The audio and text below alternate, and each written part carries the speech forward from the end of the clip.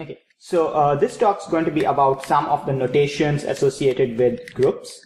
Okay, and actually some of the notations, there are some theorems or results one would need to prove to say these notations are clear, and we're not doing that right now. We'll be seeing those in due course. I'll just explain what's happening and we'll see that later. The first is that when you have products involving the groups, you can drop parentheses from the products. So if you have this type of product, you can write it just as ABDC. So you can drop both the parentheses and the star, the group operation symbol. Okay.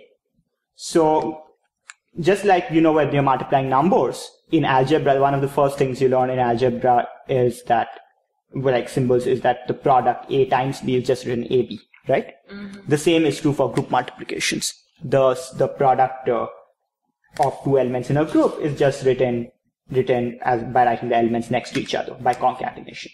Okay, so we can drop the parentheses and the multiplication symbol.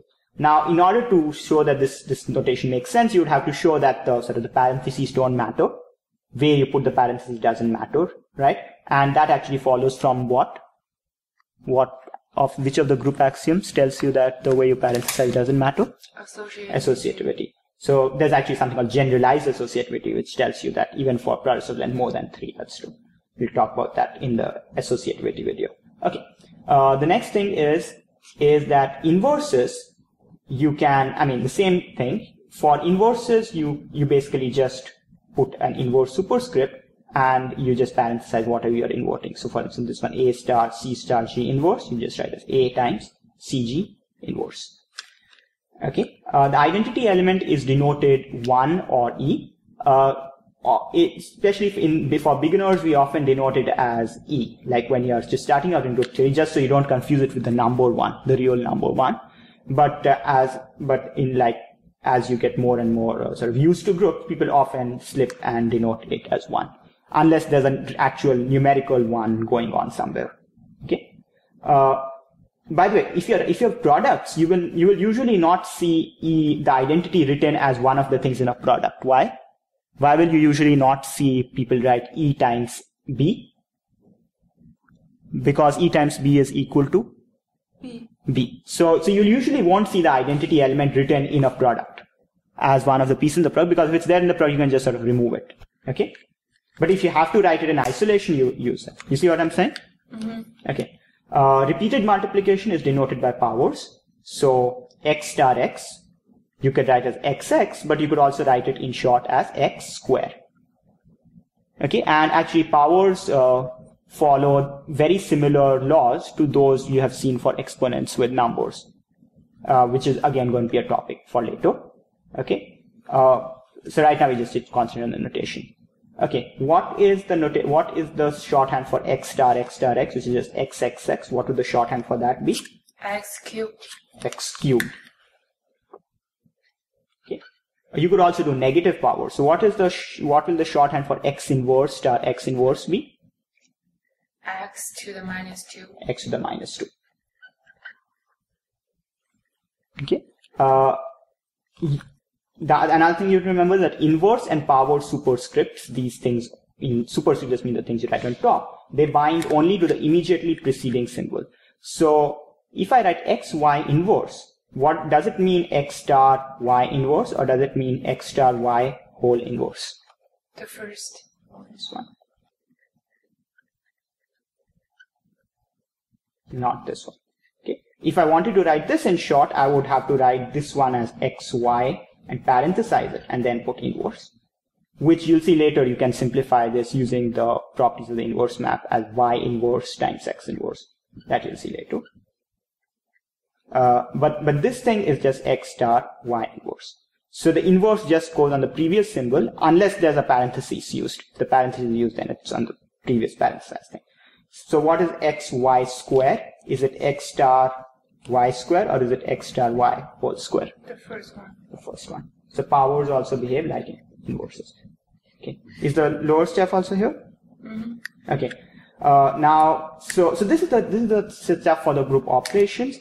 We often use the word for these kinds of expressions. These are strings, right? They're like letters. So A, B, D, C are letters. And these group expressions, which are just written as strings in them, often people will talk of words. So words are just like, you have letters and you put them together. Okay. So these expressions for group elements are words. Okay. Some of the words may also involve inverse symbols. Okay. Okay. Now let's get to some notation for the groups, elements of the group, subsets of the groups, etc. So groups and subsets of the groups are typically denoted by what kinds of letters? Capital letters. Capital letters. Okay. The typical letters are like G. G is the favorite, most people's favorite, because G stands for group. H and K because they're next to G. And then sometimes Greek letters, gamma, lambda, etc. So there's basically uppercase letters, capital letters. Okay. Subsets of groups are also denoted by capital letters. Okay. Though sometimes subsets you may denote A, B, C, but still capital letters. Okay. Elements of groups are denoted by what? Lowercase letters? Like what? G.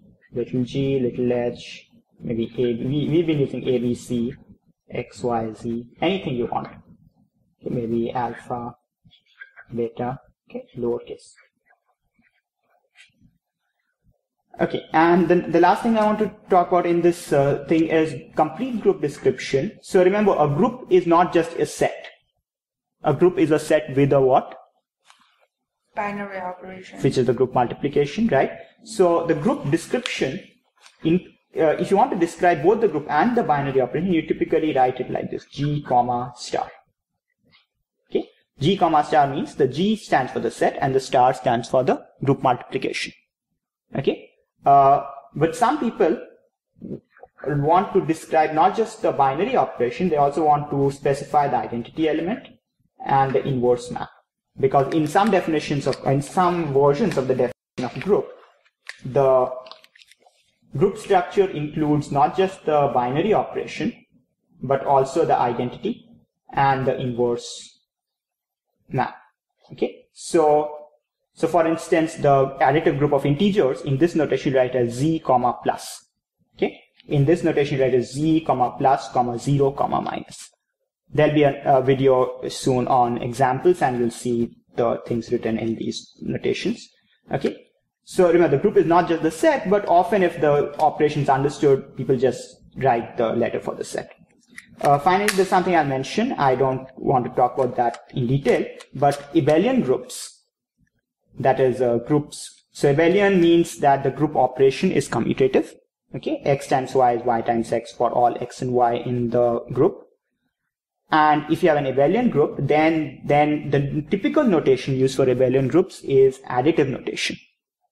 Okay, that means the group operation is denoted by plus, and the group the notation is inspired by the way you add numbers. The notation is very similar to that, and you'll see that in the video on abelian group. Now, even if you have an abelian group, you can use this multiplicative notation, especially if it's living inside some non-abelian group.